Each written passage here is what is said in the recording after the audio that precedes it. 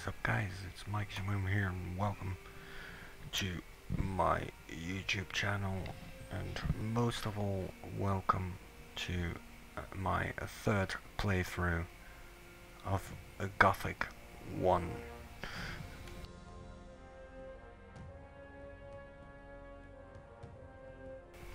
In this particular playthrough I'm gonna play the playthrough of Beliar, which is in Gothic 1's case it's going to be the old camp. In this particular playthrough I will show you the trick in becoming both a god as well as a fire mage. So without further ado guys, let's begin.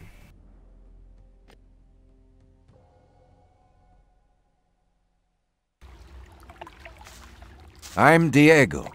I'm not interested in who you are. You've just arrived. I look after the new arrivals. That's all for now. If you plan to stay alive for a while, you should talk to me. But of course, I won't keep you from choosing your own destruction. Well, what do you think? okay. What do I need to know about this place? We call it the Colony. You'll know already that we produce ore for the king.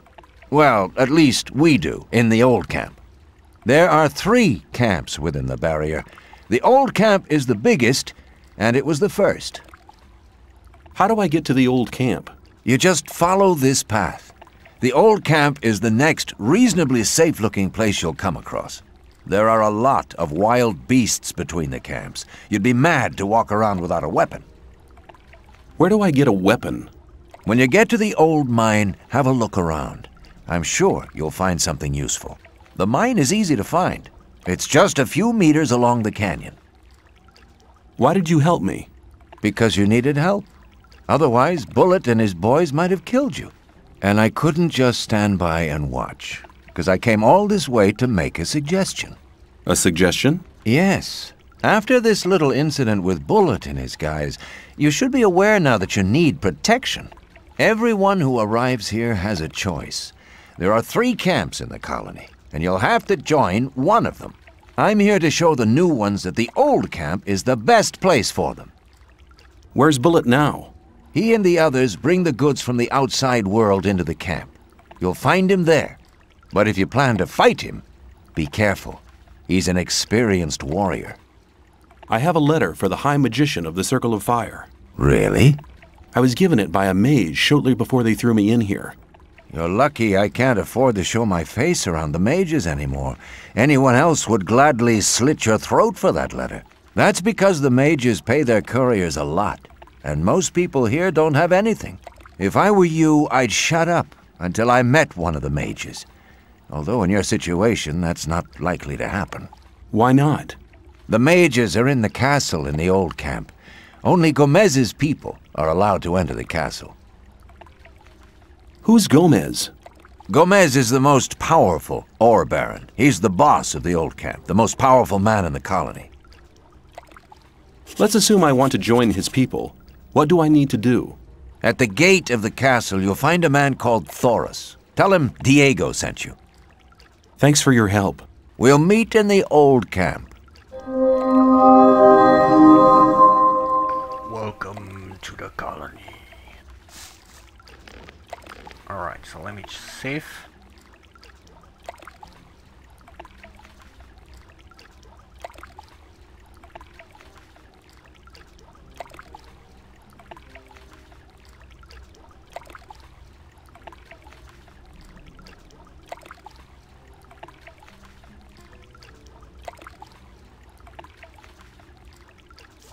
Alright, so now before I'm gonna start playing the game up till the point where I reach the old camp, let me first explain you guys what the build in Gothic 1 is going to be when it comes to the path of Beliar. The level is relatively unknown right now. I'm not entirely sure, but when it comes to strength, since Beliar has the potential of giving his followers a high amount of strength, my strength is going to be very, very important, but also my dexterity and mana, because these 3 things work in, harmony. but that's, you know, I'm not quite sure how much strength, dexterity and mana I will get, but as much as I possibly can get. Now when it comes to one-handed fighting, it will be maxed. Two-handed fighting will be maxed. Bow and crossbow will not be learned at all. At least not in this playthrough. Maybe as a bonus, since in Gothic 2 automatically you start with about 10%, which is maxed in this game. I could learn them, but you know, that remains to be seen. Thieving, opening locks, of course. Picking pockets, of course. However, picking pockets in this game is relatively bugged and relatively useless, so I will learn pickpocketing like any other playthrough, Adenals and Enals, at, you know, late game. Magic circle, he's gonna be 6. He will learn how to sneak. He will master the arts of fire, and he will learn acrobatics. And apparently this game has a regeneration. I never learned regeneration whatsoever, which is kind of shocking at the moment, but you know, remains to be seen whether I can learn it or not. It's optional. In Gothic 3, of course, he will learn it, but this is not Gothic 3, this is Gothic 1. Now in this particular video, all I will do is just go from here, the beginning of Gothic 3, to the point where, you know, I enter the old camp. The next episode will be the entire old camp, including all the quests which require to travel around. So let's say, you know, in order to get the recipe from, what was his name? God damn it, I forgot his name. Dexter? Yeah, Dexter, I think. You know, you have to get a recipe for a certain healing potion. I will get it instantly, you know, just before I will go to, let's say, do the quests in the sect camp or the quests in the new camp.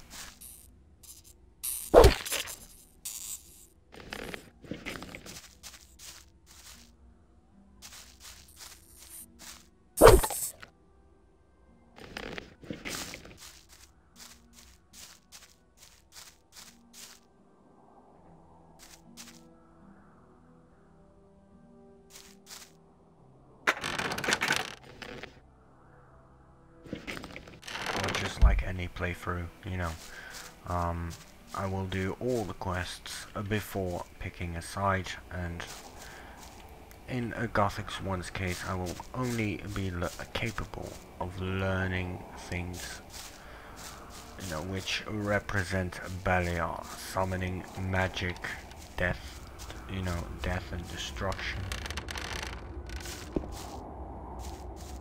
So this guy is not allowed to use, let's say, death to the undead, you know.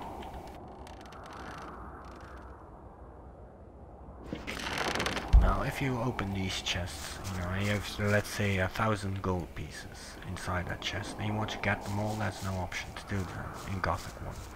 The highest amount that you can get, you know, you have 3 options. You have the 1 at a time option, which is just with left mouse click and the arrow keys, you know.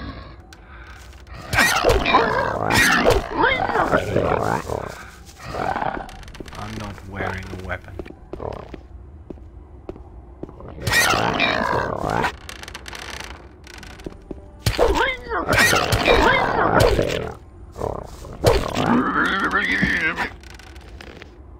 Nearly got my ass whooped. Well, god damn it, I lost it again. That happens more often than not, but you know, all the quests will be done in one video basically, and you know, it will require still to travel around a bit, but I cannot start, you know, a new camp quest even though I went from the old camp to the new camp with Mordrag, you know, or got the recipe from the alchemist in the swamp, which is called Column, I think. If I got that, you know, I can't do the other quests around there, so otherwise it might, you know, get confusing and such. But if you guys wonder what specific quests at what specific points will be completed, just check the description. I'll make sure that before these are uploaded, they will not have that timestamps, not yet, you know, they will be under development. But I will make sure which quests are completed at, let's say, the old camp, these quests, the new camp, these quests, the sect camp, these quests.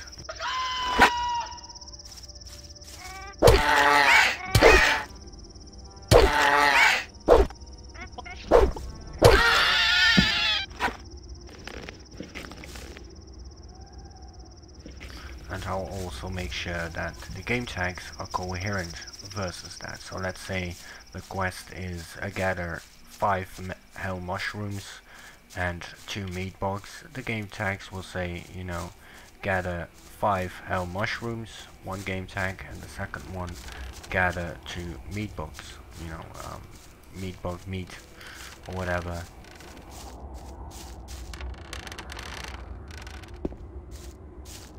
But they will be shown instantly at the description.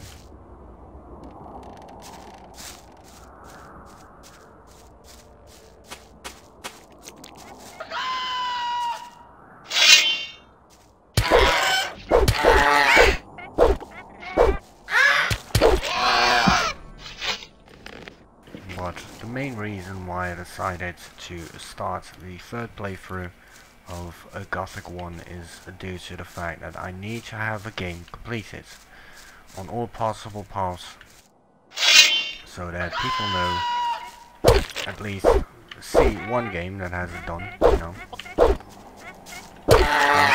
Moving around, goddammit.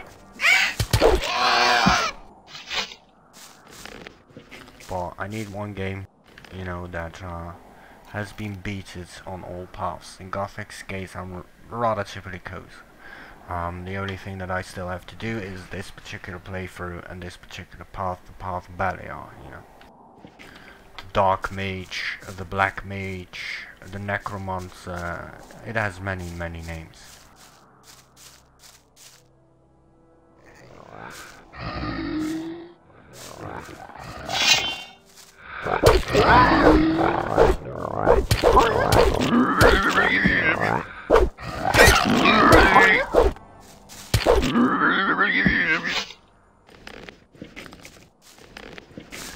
But I will show you the all potential quests of the path of Beliar, in my case the path of the old camp, including the one where you can rejoin the forces with Gomez. Now in order to do that I cannot join the water mages nor Zardas.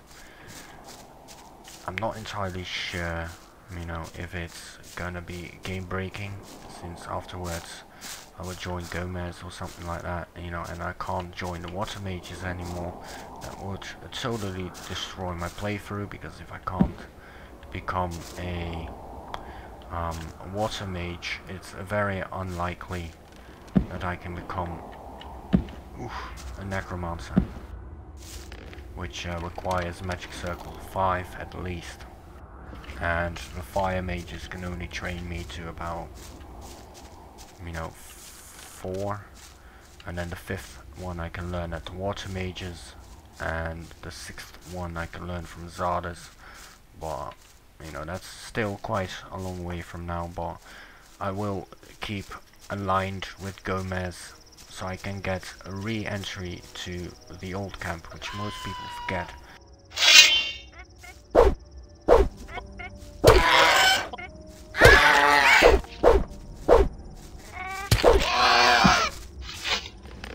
Because the most option that you can do, you know, the best option, and the most occurred option is, as soon as you get kicked out of the old camp by Gomez because of the whole assassinations of the fire mages and the retake of the free mine, you know, it's gonna cause some issues and you will be kicked out, you know. most people would then join the water mages. I normally would do that too. But in this particular playthrough, I'm gonna see if it's possible to stay still with Gomez. I know that's, you know, possible if you don't pick a side and you get the quest to retake the mine. You can get access to the old camp again. You know, talk with Gomez.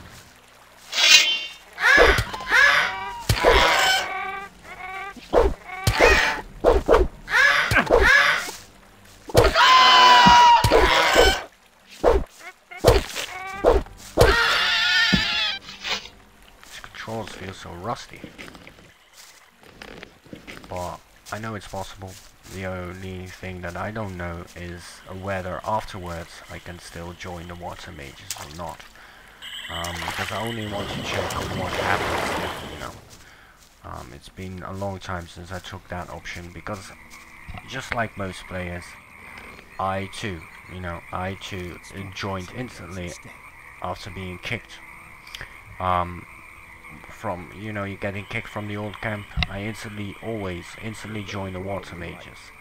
The only reason when I didn't do that was about my first playthrough, just to see what happens, you know. And it has some hidden access towards it, so that you can get back access to the old camp, and thus you don't have to kill everyone, you know. But that remains to be seen. I'm not 100% entirely sure about that, but I will still give it a try nevertheless, and should it fuck things up, then so shall it be, you know. Maybe Zardos can also teach the fifth circle. I doubt it, but it's at least gonna be worth the try, you know.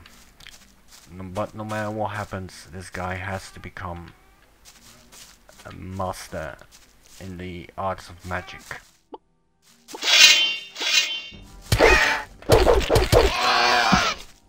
Oh no, you just didn't.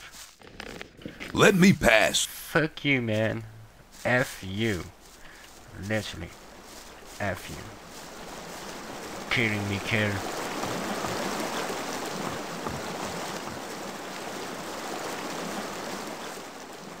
But the main reason why I did the third run is because I just finished the secondary playthrough of Gothic 2, and I was really like, yeah, I really want to play the Path of Beliar, you know, because it's gonna be interesting, you know. Gothic 1 will have 3 paths, Gothic 2 will have 3 paths, Gothic 3...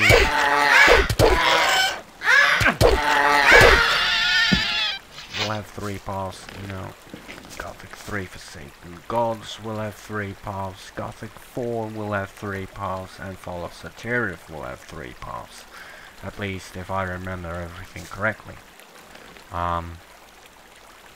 So it's gonna take quite some time to actually beat all of those games, on actually all paths, all 3 of them.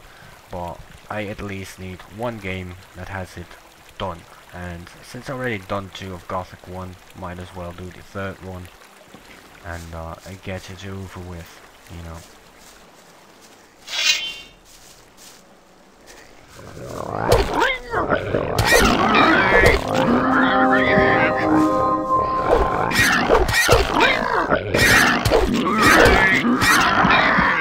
Alright, so that was a quick death.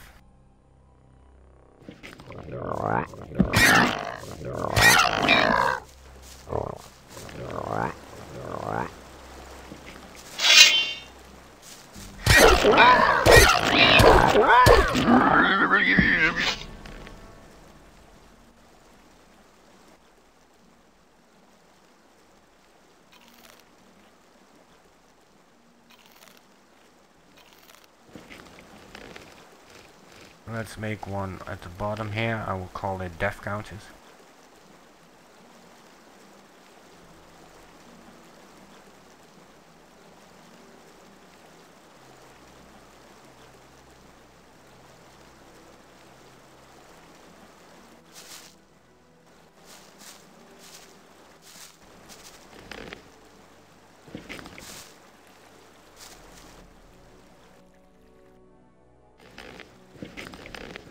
getting used to these controls again. It's always so confusing in the beginning. But the reason why I made that save is so that if I die, no matter what chapter I am, I know always exactly where to save, you know, without overriding any of the chapters, videos, slash, you know, saves, whatever. But yeah, we have arrived at the old camp, so the next episode is gonna be a relatively long one. I think about an hour and a half to do all the quests inside here, but that's because of no skipping conversations. The reason why I do this, so that if people watch, let's say, my first playthrough, they, you know, the NPCs tell their stories. When I do the second run, the NPCs tell their stories, and the third run, so that people have the option, you know, which part do I prefer? Do I prefer the old camp? Do I prefer the new camp? Or do I prefer the second camp? Enos, Arnos, Beliar, or I want to have you know, a playthrough of a mage, and if a mage, what kind of build does that mage have, etc. So that people have multiple options. Only the hardcore run will I literally skip every conversation and just speed run through the game without dying, full builds on everything, and he must represent all three gods. So it's gonna be relatively interesting, but nevertheless, guys, I want to thank you guys for watching. It was a relatively short episode, I think.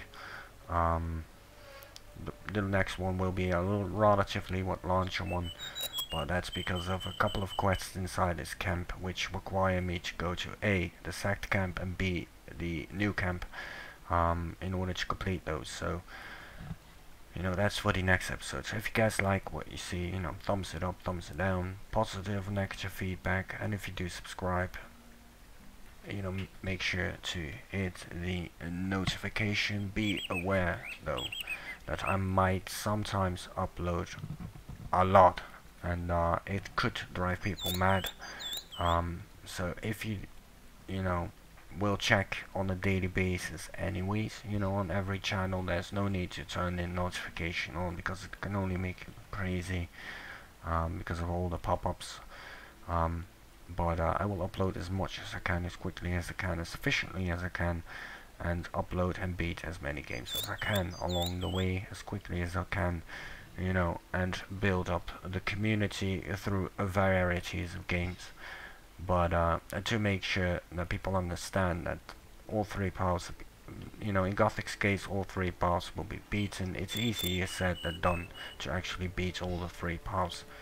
That's why I'm starting the third run right now. So I hope to see you in episode 2, and we're gonna do the old camp there, and get closer and closer to a Gothic 2 Path of Beliar, a Gothic 3 Path of Beliar, and so on and so forth. So yeah, see you guys next time.